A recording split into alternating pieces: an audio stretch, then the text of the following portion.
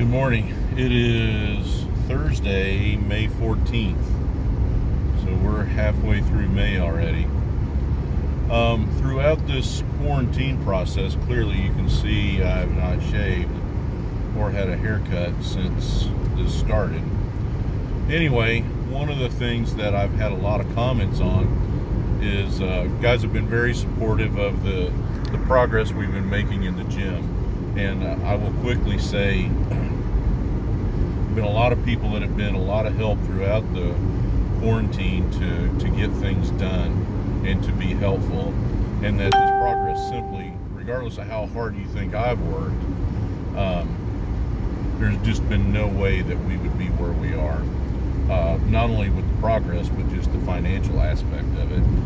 And so these guys have been a tremendous help, and I don't want to single them out right now. I'll do that at another time. But the entire gym has been extremely supportive and extremely helpful. And I've seen that all over the United States. People are paying their dues even though they can't go. You know, people have lost their jobs, and you got gyms supporting people. You know, it's a really cool thing to see in such a weird, you know, for our generation, clearly, in the generation before mine and the couple after, you know, this is unprecedented for us. You know, the last time we saw a real pandemic where people had to be quarantined, you know, was 102 years ago. So there's a lot of things that are on the fly, and there's a lot of theories out there, and I'm not going to be part of all that. I think across the board with what we do know, things are bad enough. So what I'm going to focus on is what a lot of people have talked about, is not only the progress on the gym and the lifting. Where we live in Tennessee, gyms are able to be open and people are coming to train. What the question has been is people asking and inquiring about the dogs. So I'm going to be as brief as I can. I'm already 2 minutes, and I've made videos that have been too long, so I'm going to try to shorten this. I would be remiss if I did not mention two dogs prior. One is Maddie Jane, which was actually Wes's dog. She was a Great Dane that was a rescue. Not sure how old she was when we got her. She was young.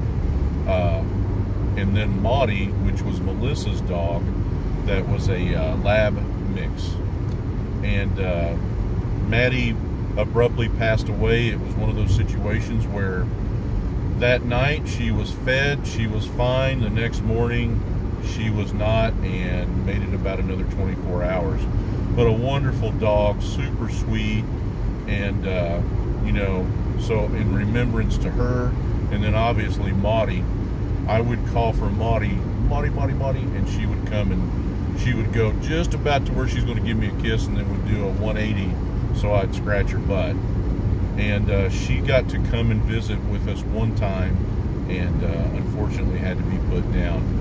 But in remembrance of them, and then especially Sierra. Sierra was Melissa's dog that she adopted after Maudie passed away. And Sierra was a very abused dog, physically, mentally, and spiritually. She was so malnourished that not only could you see her ribs, you could see her hips.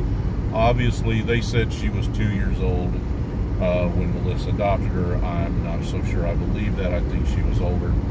But through a lot of time and effort, Sierra, who you saw in Jennifer's Road to the Arnold via Rogue, she makes an appearance. And you've seen Sierra, who is the German Shepherd, in several videos.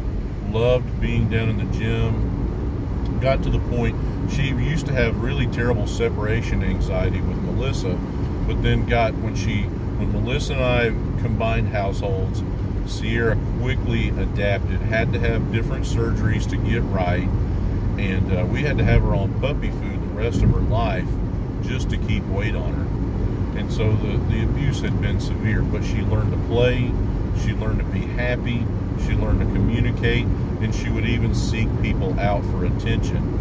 And she got to the point where she'd love to be down in the gym, and she would stay down even after Melissa left for work. And if she got tired of the lifting, she would go upstairs. When she got to the point that she would just no longer eat and couldn't walk, and the decision was made on her behalf, and she passed away. That all has happened in this pandemic.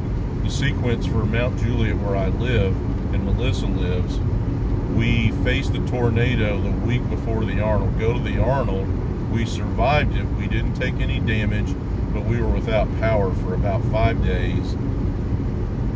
Got power the day before that I left for the Arnold, and then you come back and you're starting to see the effects of the beginnings of the pandemic. In the midst of that was when Sierra passed away, and then not 2 weeks ago we had what they call a derecho. We did take some damage, and we were without power for 36 hours, but we didn't have cable and internet for about 4 or 5 days. So it's the last 2.5 months, to say the least, as I'm about to go into furlough. It looks like July 1. It has been very trying, and I share that with you to let you know you're not alone, and to let everybody know we're not special. Everybody is facing this, and it's a very challenging time. What I did want to do is quickly share the story. I would have to have Melissa tell the story of Bella, who is the Aussie border mix, but she was a rescue. She was found on a ranch and was left roaming on her own. But Melissa needs to tell that story. Abby came to me. Abby is now over 13 years old, has about a 2-day-old puppy.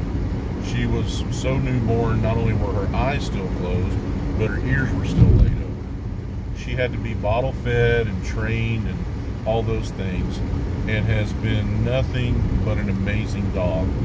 Well, a great friend of mine, Lynn Odom, adopted her, and it just didn't work out with her other dogs, especially Trace Janelle, who, rest in peace, God rest her sweet soul, is no longer with us. But it was Lynn that named her Abby, and I added on the Gail, so we called her Abigail. 2 separate, A-B-B-I, then G-A-I-L. So, but Abby has just been a tremendous, not animal, she's been part of the family, just a great source of company and my best little buddy. And throughout all this, she has been amazing and is loving and seeks out affection, and just been great. The other dog, Tuji, is the little, we're not sure, looks like a little bit of Jack Russell. She is certainly a mongrel. And the great story about her is my mentor was Bob Schaefer, and you'd have to do a little bit of Google searching, but I learned a tremendous amount, and that's putting it very lightly. And Bob had just a tremendous effect on my life. And he was elderly even when we met, and he was always worried what would happen to him, or not what would happen to him, what would happen to his dog should something happen to him. I made a promise to him should something happen. Unfortunately, about 4 years ago, Bob abruptly passed away, and it took about 2 weeks, but TJ Ball and his family, Missy and kids, brought her down while Melissa and I were competing at Relentless, and Tuji has been with us since, and as you can see, has become just this amazingly spoiled but sweet, energetic dog. And so we have the 3 now. Since Sierra is no longer with us, it's Abby, we think Bella as far as age, and then Tuji. So that is the story of our dogs, and in remembrance of Sierra Grace, of Maudie, and Maddie Jane. And there have been a lot of other great dogs that are so many to mention, but for you dog lovers, that's our story.